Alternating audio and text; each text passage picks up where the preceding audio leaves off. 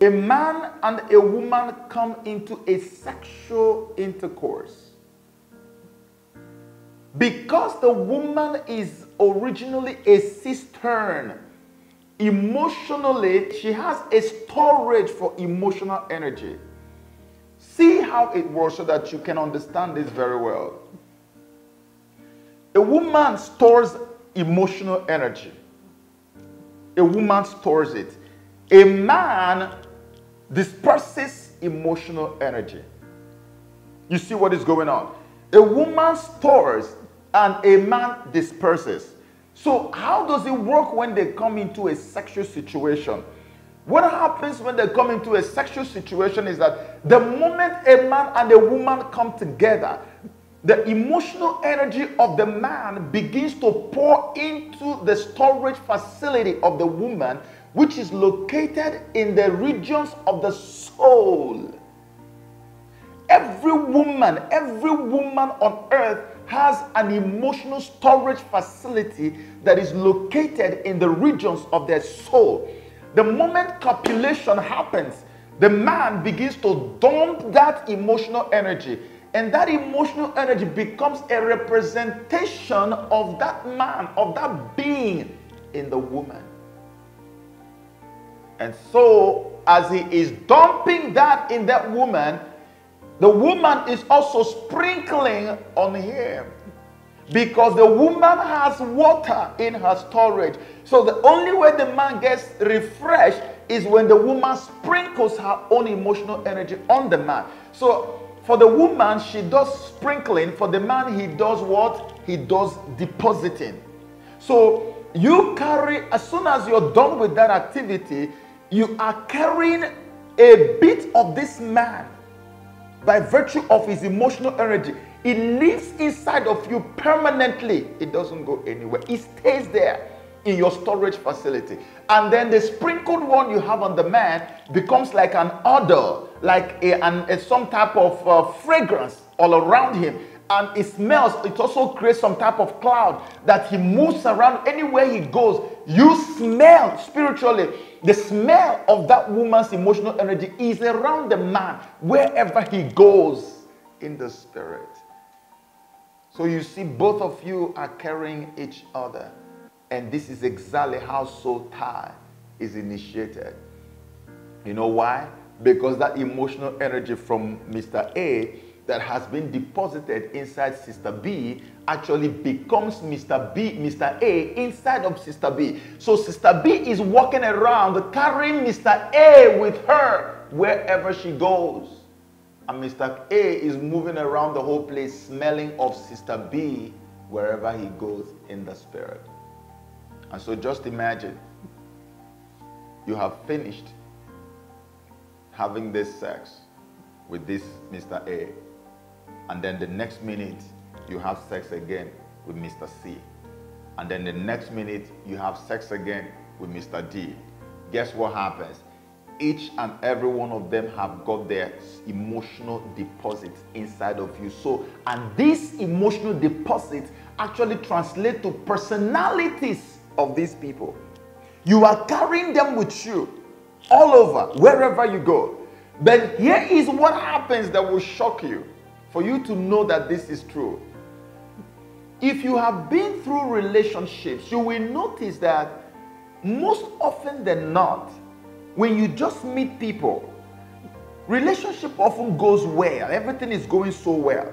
But the moment you get involved in some type of sexual intercourse with them, shortly after that, you guys are going to start having so many crises. Trouble will just break from nowhere. A lot of crisis, quarrel, misunderstanding, and all kinds of stuff. Why is it happening that way? Do you know why that happened? Remember, you've already had sex with Mr. A, and you had sex with Mr. C. When Mr. C was coming to have sex with you, he's about to make a deposit inside the facility, and this is a living being that is coming to live inside of you. And so when he comes to live, the moment he makes entry and comes into that storage facility, which is in your soul, a new soul tie has been established. So what happens is that the soul tie that was there already begins to combat this new soul tie. It begins to fight it. And in fighting it, it translates into serious misunderstanding and quarrels between you and Mr. C, whom you just met. Before you had sex with Mr. C, everything was going on so well because your soul tie with Mr. A had not been broken. It is still there. So Mr. A could actually wake up any moment and call you up, and then you will remember all the times you had with him and probably fall for him. That's why men always believe that once they've had sex with you, they can always come back to you, and the weakness is always there. Once you've had sex with a woman, if this thing is not taken care of, you can call up on her anytime, and she will just, as soon as she hears your voice, boom, that emotional being of you living in her will be activated immediately, and the woman will immediately begin to fall for you again, even if you have not seen her for so many years, because you live in her, and you smell of her too. You live in her. That's what happens. So when a new person is met, you meet another Mr. D, and you want to go and have sex. Everything is going good before sex, going so well. But the moment you go into sexual intercourse, a new soul tie is established. And the moment that happens, the other souls that are living, the other emotional energies inside of you will begin to combat the emotional energy of Mr. D that had just made entry into your storage facility. And then immediately again, you start fighting with Mr. D for no reason. You just can't tell why. You can't put a finger on it, but you're just fighting with him. Why are we fighting? You can't tell, because the emotional energies that were already inside of your storage facility have not been expelled before you brought in another one. So now you see, you are having a chain of soul ties inside one emotional storage facility in your soul. Soul ties are spreading. All the 15 men you've slept with, you have initiated soul ties with all of them. Every single one of them. You are a slave to all of them. Even if you force yourself to get married to any man, those guys still have that emotional authority over you because they live inside of you. This is why so many women get married and they are still drawn to their past relationships. They still you see them running back to the man they dated some years back. Some ladies will go back to different men they've dated. They just want to keep on going back to have sex because it is sexual intercourse that brought about this emotional soul tie. So you can't concentrate in your husband's wife, in your husband's home, because you have already initiated soul tie with every, listen, every moment you have sex, a soul tie is initiated. Every minute you have sex, a soul tie is initiated. You know why?